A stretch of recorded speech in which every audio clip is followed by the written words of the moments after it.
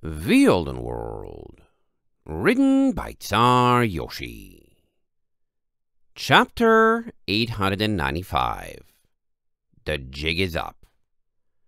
Sometime later, after the stars had come out and late night moved into early morning, Valet crept from the dorm with an irrepressible bounce in her step, Felicity following heavily behind.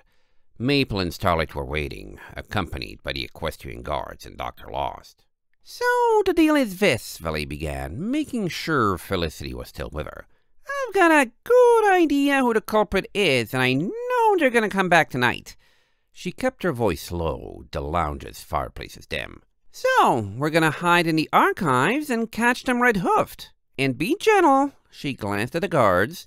"This is civil mischief, not military stuff. The first pony to escalate anything gets suplexed through a window." The guards frowned, but saluted. With that, everyone nodded and dispersed, even Maple and Felicity choosing to help. Dr. Lost led the way into the archives, helping Maple, and vanishing with effortless ease into the maze of shelves. Valet and Felicity sank into the shadows, shooting each other looks that made Starlight wonder just what had happened between them. And Starlight herself? She drew up the hood on her poncho, stepping in a direction she hadn't seen anyone else go. She had something new to try. When she was confident she was alone, Starlight opened her poncho and pulled out her stick. Swallowing, she tapped a knot on the haft against her flank, right where the triangular hole should have been. There was a tingle of energy as the connection activated, and she quickly used her poncho to hide the two rings of runic light. While Valet had been sleeping, she had been thinking all day about her conversations with Valet and Caballeron. It had involved a lot of struggling, going back and forth, but by the time the two bad ponies had awakened, she had finally built up her determination around a conclusion. She couldn't choose not to use an option in her power to get what she wanted if she didn't know how to use it in the first place. To her, a filly who had killed Wendigos and fought Chrysalis, anything she couldn't do? There was a worryingly high chance it was just something she couldn't do yet. Especially if Glimmer and her visions were right about what she could do in the future. If Starlight was going to willingly give up and let the world take its course, she had to know what it was she was choosing not to use. She couldn't give up because she wasn't strong enough, then become stronger and be forced to question her decision. She had to stop hiding from finding out what she could do. "Felicity said you're infused with sadness," Starlight whispered, putting a hoof against a stick. "Powerful enough that our bodies get paralyzed by it just by touching you. Nightmare Moon says she used you to create the nightmare modules and used them before she could use them herself. You can cast nightmare modules. How?" As if in answer, the stick shifted faintly, creating the illusion that something was glowing blue deep within it. Starlight felt her heart speed up. Was this it? Could it somehow react to her wishes and intentions all on its own, just like when it had joined her in the first place in the Mistvale Sea Cave? Silently, Starlight willed the stick to shadow cloak her. Her vision twisted, the darkness reaching up and wrapping around her body. It felt different from every time she had cast it before, which was good. It was a more intense equivalent to pulling her hood up or holding still against a wall, not a feeling of being shielded from existence. There was no need to see or be near her friends, yet as she held a hoof up, it took a moment for her to realize her hoof was there at all. With this stick and a cutie mark, she could cast nightmare modules without going gray. "Okay, Starlight," she whispered to herself, her voice echoing in the way words only could, when nobody could be bothered to hear them. Now, time for the hard part. Setting boundaries she wouldn't cross. Points at which she would choose to give up rather than pushing herself further. The memory module? She had already seen its contents. There wasn't much point in restricting it to herself. Moonglass? That module created hazardous waste as a byproduct, which would be dangerous to her as well if she didn't want to turn gray. She would never use that one unless she had to. What about the module that erased memories? That was a good line never to cross, even though she hadn't planned on ever using it in the first place. Where would that even be useful? That left only the Tyranny module, the Shadow Cloak, and the Shield. The former, she didn't even understand well enough to make a proper decision on, so she wouldn't use it until she had time to test it when the stakes were 0. The Shadow Cloak was the first one she had gotten, and her personal favorite, so maybe she would keep using that. She had to let herself use some, so there would be a contrast around the ones she didn't use, right? And the shield was important. It could do the same. Starlight blinked, standing obscured in the middle of the archives, realizing she had reached for a new power with the intention of setting boundaries, and then not setting any new boundaries at all. She swallowed. No, she had to make herself do this. She had to limit something she knew she would do. A shuffling sounded in the entrance. Too late. She'd have to think about this later. An outline was visible against a light filtering through Dr. Lost's office. Lavender Curtain, Valet had briefed her while they were flying. But the figure sure was slouching. Either Lavender was deeply nervous or ashamed, or she wasn't all right. Starlight imagined she heard an imperceptible giggle, and then 2 pairs of Cerosian eyes briefly surfaced where Valet and Felicity had gone down earlier. Whatever those two were up to over there, this was Valet's plan, right? She was just here to help the other ponies keep watch. The figure shambled closer. "Aha!" Dr. Lost cried, leaping out from a bookcase and flanked by equestrian guards. "What have we here, my good Vandal?" Immediately, someone over-channeled the power to the lights, causing them to come on with a force that momentarily blinded Starlight. She preemptively blinked, partially shielding herself, and recovered as fast as she could to see Lavender. It wasn't Lavender. Hissing and cringing at the light was a bloodshot, unkempt High Prince Gazelle. "Wow! What? You?"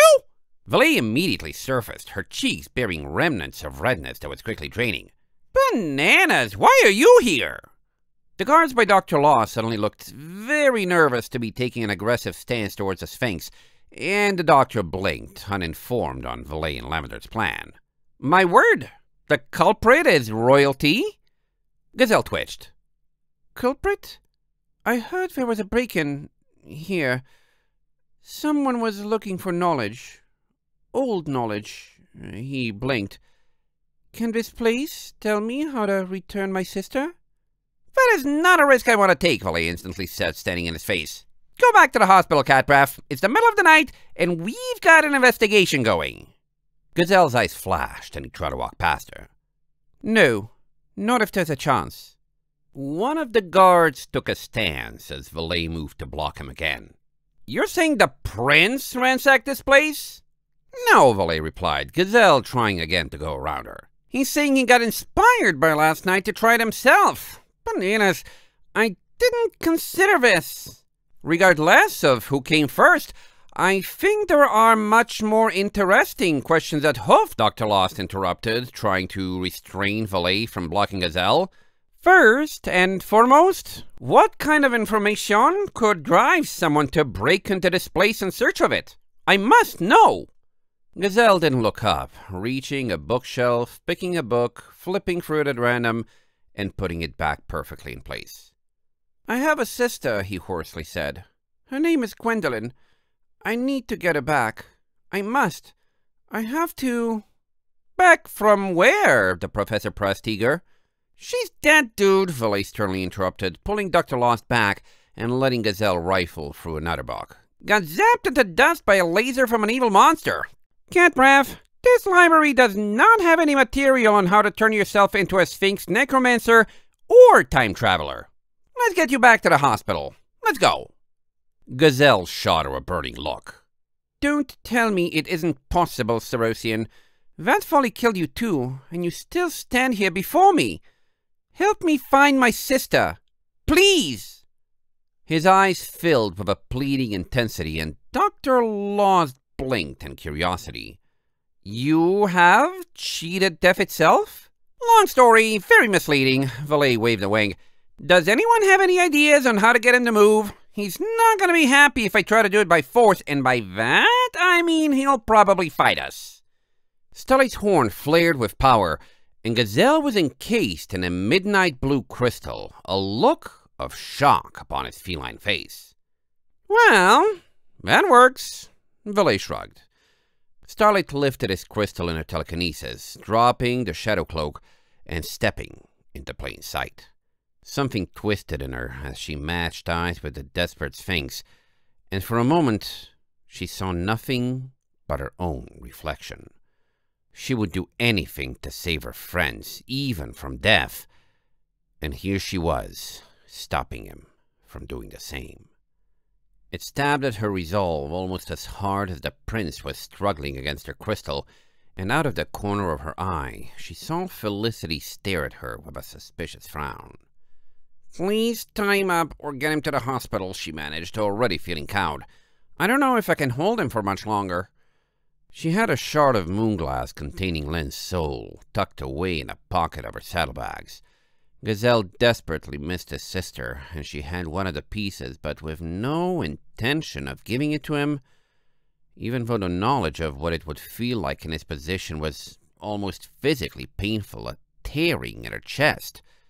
It wasn't her magic that was going to fail first. "Is there any way you can stun him or something?" Valet asked. "He's really unhappy in there." Valet didn't need to remind her.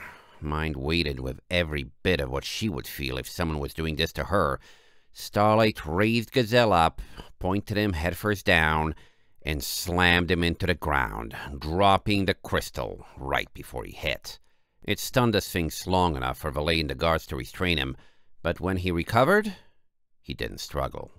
He just looked at Starlight, hurt.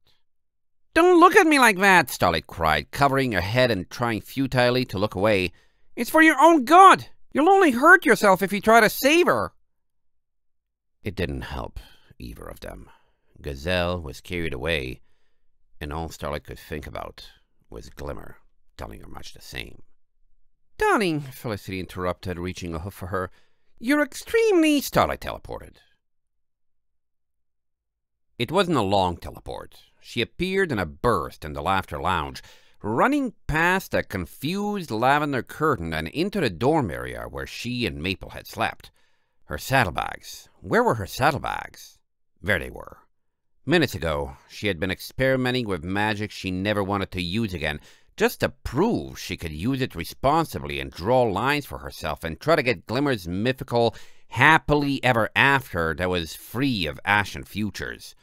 She hadn't turned back to the nightmare modules as a last resort. She had done it because... why? Wasn't the point to make herself a better future without them? She was so strong, she was treating a goddess's personal weapons as toys. And right next to her was Gazelle, broken and struggling to exactly the same end, only he didn't even have his sister safe so he could afford to work on his own state of mind. What gave her the right to treat him like that? This was exactly the kind of carelessness that would bring about that future. Starlight found what she was looking for. Tightening her poncho, she slipped Len's moonglass into an internal pocket, nodding to herself as she felt its weight. She felt disgusted, sickened, both by empathy as well as her own actions. Somewhere, a voice screamed that her thoughts were beginning to race, that she needed to calm down, that she had been here before, but she smashed it aside with the ruthlessness of a closet door. Gazelle was the hero to his sister, and she was the villain who was incalculably more powerful than him and brushed his efforts aside without even caring. And he would be like her and surpass all limits to try to protect what he loved despite her obstacle, just like what she had done to the Wendigos and Chrysalis until he was powerful enough to cause his own ash-filled future. Well, she couldn't let that happen. "Starlight!" Felicity burst into the dorm, panting heavily. Starlight didn't even look over her shoulder, lighting her horn and teleporting for the hospital. End of chapter 895.